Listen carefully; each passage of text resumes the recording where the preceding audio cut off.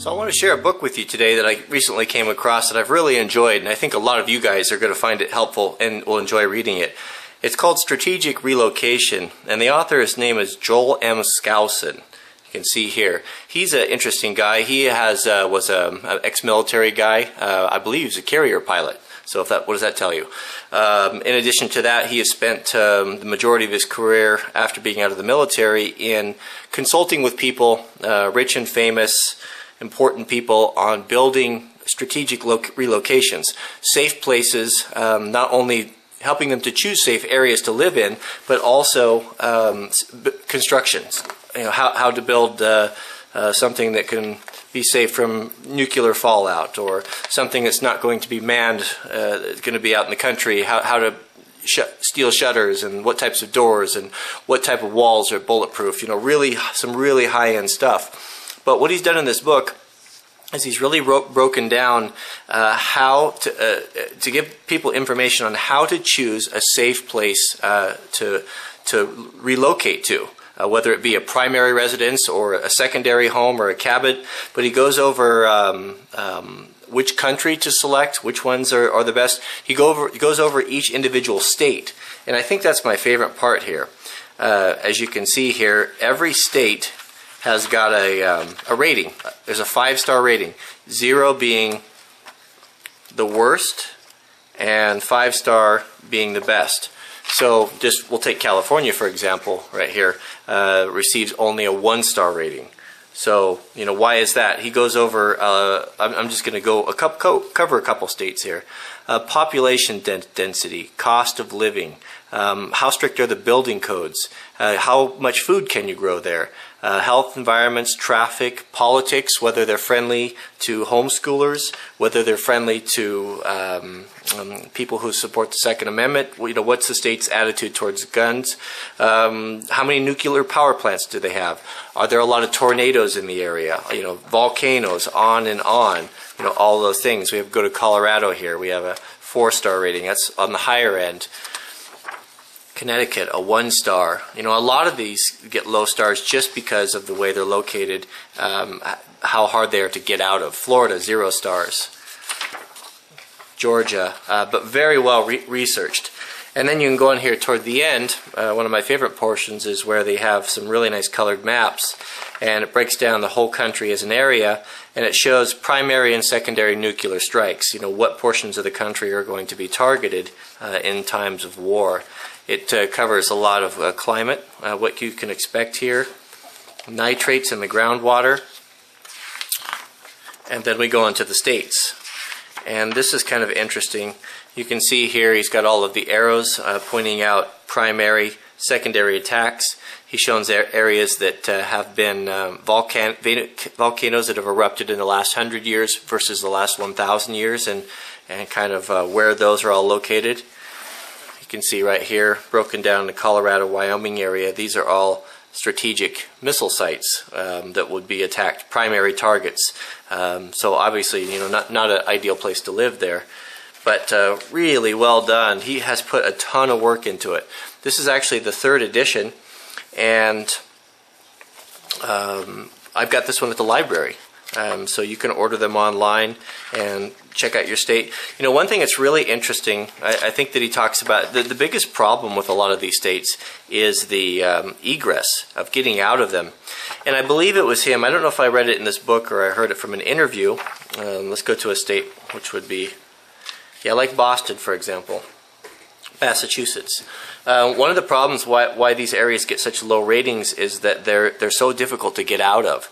So he talks a lot about finding secondary routes. He talks a lot about what have people, how have they reacted in history when faced with an oncoming army. And he gives several examples and has done a lot of study on what happened to Berlin in 1945 when the Russians were coming to invade Germany. You know, what did the people do? Those who had cars took to the interstates. Those of you guys who study history know that it was the Autobahn which Eisenhower took the idea from the Germans to build our interstate system based on that. kind of something that Hitler had laid out and implemented, and so that's where we got that. So they had the equivalent of our interstate system today, and what happened was they took to the interstates. They shortly ran out of gas or broke down, therefore clogging the interstates. They weren't passable. Once they couldn't travel on the interstates any longer, they took to their feet. You know, where else would you go? And what happened was each side of the interstates, the areas when they were evacuating Berlin, the people on foot made it about 10 and maybe some of them 15 miles, mostly between 5 and 10 miles, and everything both sides of those interstates was stripped. If it was a garden, it was gone. If there were any livestock or any food in the farmhouses, it was gone. The refugees absolutely decimated everything about 10 miles or so, if I remember right, each side of the interstate. So a lot of thought is put into that when you're relocating, not to be in those areas. One thing he has some maps here that I really liked was population, which is kind of interesting. Let's see if I can find that. What I really like in here are the maps. Here's some overviews of the U.S. primary threats. It kind of gives you an overview of where our main military targets are. And I like this one here. This one shows population density. I'm sorry about the light. I have a terrible situation here. Okay, so I could kind of speak to my area, just to give you an overview of what we're talking about. So you can see right here in the red areas, these are the highly dense areas. You can see Seattle and Portland and up and down the I-5 corridor here. This is the main artery, north and south. On interstates, if you didn't know this, the even numbers always run east and west and the odds run north and south. So when you hear one, you have an idea. So we have the I-5 north and south here, and the main artery east and west is Interstate 84. So these are going to be the primary places where refugees are going to be trying to get out. We've got the massive Cascade Ranges that go through here, not coming up over the mountains, especially in the wintertime. All those passes are closed anyway, and most people are just not going to deal with it. They're going to go here or here. So when you're looking for a location, you want to be, well, sure that you are far enough away from these people that they're not going to come over and just overwhelm any resources that you have. You know, this particular area, you know, where we're in here is nice because there's nothing but wasteland and desert from here. No one is coming from this direction. The only issues we have are probably from here, and Seattle's too far away. And the chances of these interstates being blocked off, and whether it be, let's say, an earthquake, or it's going to take out all the bridges, so they won't have access here anyway. But if it's man-made or military or war or whatever, these interstates are most likely going to be blocked, and commerce or just personal traffic is not going to be allowed anymore. So, you know, that's the type of thing that Joel is trying to wake you up to, and just to make sure you're aware of it when you're choosing an area. You know, how hard is it to get to, and what type of you know, what are you going to deal with? Where are all the people at? So that's some of my favorite portions. And then we have, he's broken down into regions. You can see here we have over here in the east, and then Texas, and this, you know, the reason why that this area is so, the states are rated so low in the book are just because of the density of population and the small area. You know, you can't get out to the east, and to the west here is another country, and all those borders and water and a ton of people all trying to get out at one time. It's just a bottleneck. It's a real problem. So those states don't receive very high ranking.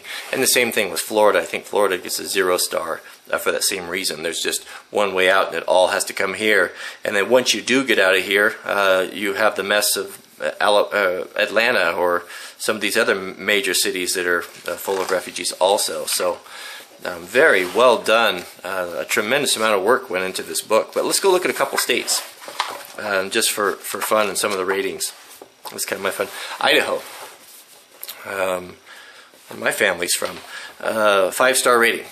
You can see, you can read. I can't go through and read all these, but just look at a couple of them. They're kind of fun. What else do we have to do, right? Illinois 1.5, Indiana 2, Iowa 2, Kansas 2.5, Kentucky 3, Louisiana 1, Maine 3. You know, so on and so forth. I think some of the highest ratings are Utah. We have Montana. Utah is one of the best states. Nebraska 3 starts, Nevada. All right, Utah gets 5 stars. And the one thing that Joel talks about with the reason why Utah is rated so high is it's just the way it's located. But just the fact that that's an awfully small map there. He makes the argument that it's just there's wasteland all the way around it. No one's coming across the desert very easily through Colorado there, or through Nevada, or over the Rockies, or to the south and to the north. It's if you've driven through there, it is desolate. And then you have a lot of mountains and lots of natural water and a good growing season, and on and on and on. You know, those are just some of the reasons why it gets a high rating. So, you know, apart from having a nuclear missile dropping right on your head, it seems that he's mostly concerned with, here's Texas, mostly concerned with refugees and what they're going to do. That seems to be the biggest concern for him and for the people who, you know, have the ability to relocate their families and do something about it. But a great book, and you can get it at your library. Sorry about the light there. There's Joel right there, and he says here he served as a relocation consultant for over 30 years. He's designed high security residences, retreats. He is currently lead consultant and designer at the Secure Home Design Group. He has traveled widely and speaks, and I think I said he was if I remember right, he was a carrier pilot. So, great book. Fun just to kind of get it from the library and just flip through it. Make sure you get the 3rd edition. That's the one that's most recent and most current. But great book. So hope you enjoy it, and we'll talk to you later.